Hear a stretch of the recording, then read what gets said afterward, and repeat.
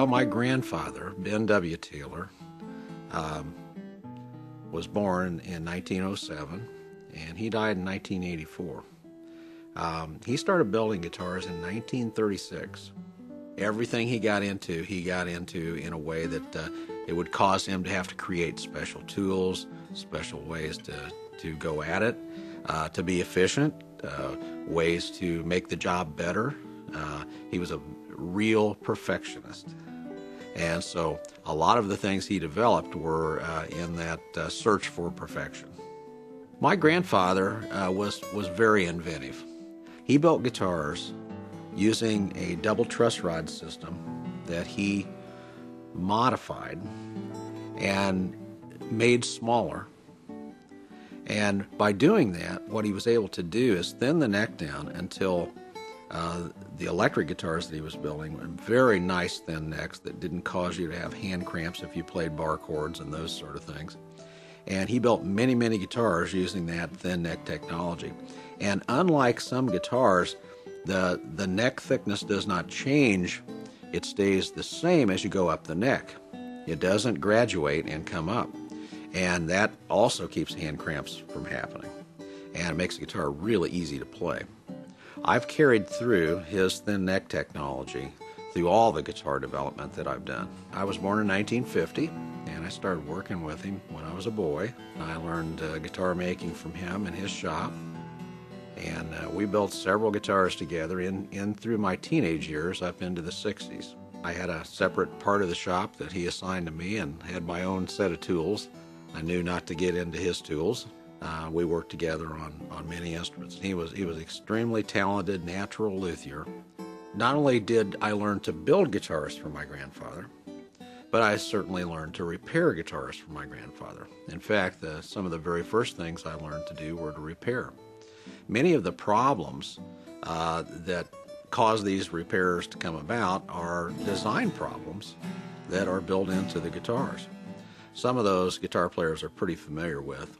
One of them is that the neck can warp. Gibson in the early 1920s invented the adjustable truss rod, which took care of that problem. What they didn't solve was that the neck can still pull.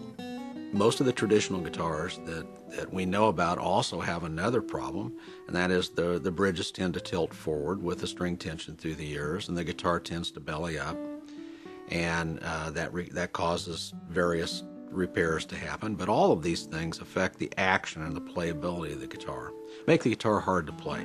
And many of the neck warping because of the string tension and the bridge pulling up, those things also affect the tuning of the guitar, and the guitar will not play in tune properly. As a conservator for collectors, I work on lots of these great old guitars. In fact, through the years, I've worked on hundreds of Martins and Gibsons and really valuable, fine old instruments. And those instruments all have similar problems. Part of the reason for the design of this new guitar is not only to provide big new sounds that we've never had before, but to solve these service problems that still go on today. The guitars that are being made today, really the bracing patterns and the structure of the guitar really goes back to the 1850s.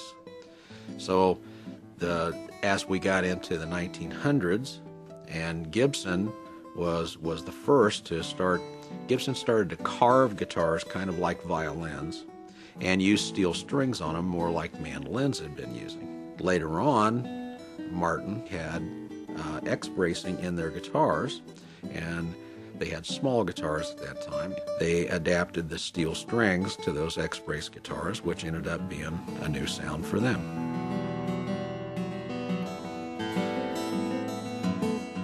Early in the 1970s, I worked in research and development, electronics and software development, and I was waiting for a printout.